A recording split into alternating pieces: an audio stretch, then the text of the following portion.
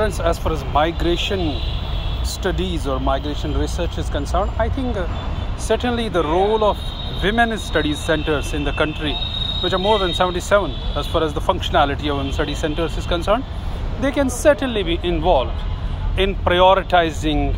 women migrants research or migrant women's research, especially the areas like feminization of labor,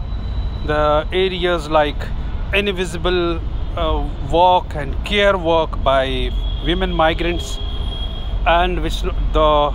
kind of contribution of female migrants that is still not counted as work. Women study centers can certainly play a role in migration research and generate latest data available so that it can influence policy